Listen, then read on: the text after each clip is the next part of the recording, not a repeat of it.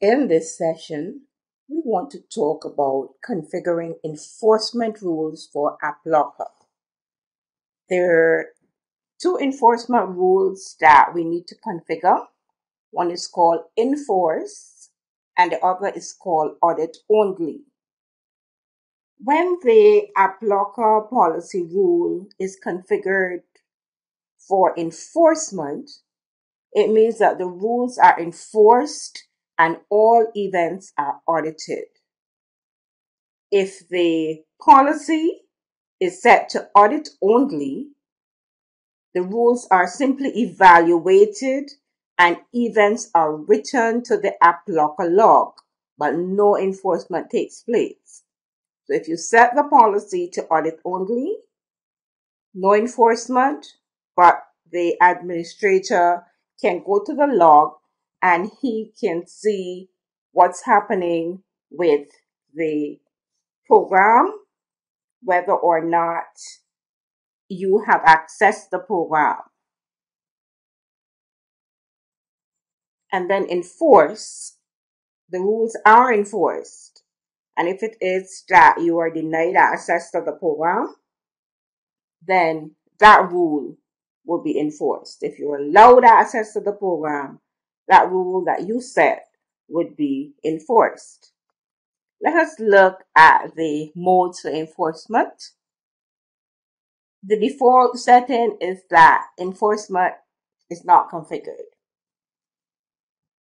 If you have a policy that is linked to your container and that policy contains a different setting, that setting is used once you did not configure enforcement mode.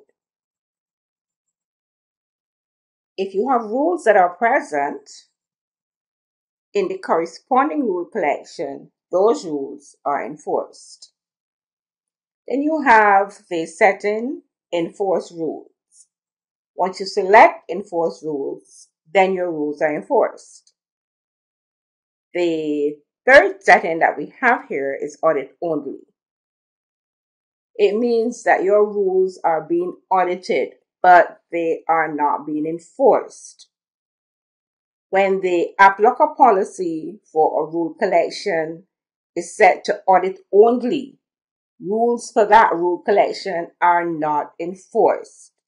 When the user runs the application that is affected by an AppLocker rule, information about that application is added to the AppLocker event log.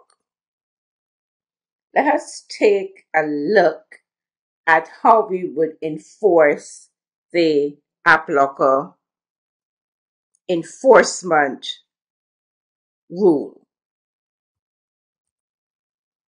To configure the enforcement for the AppLocker policy, we want to edit the AppLocker policy that we configured in the previous session. So we're going to right-click on AppLocker. We click on Edit, Computer Configuration, Policies,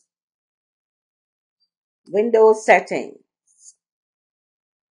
Security Settings, and we come down to Application Control Policies. And we want to double-click on Application Control Policies. And then we want to expand Application Control Policies in the left pane and expand AppLocker. We're going to double-click on AppLocker.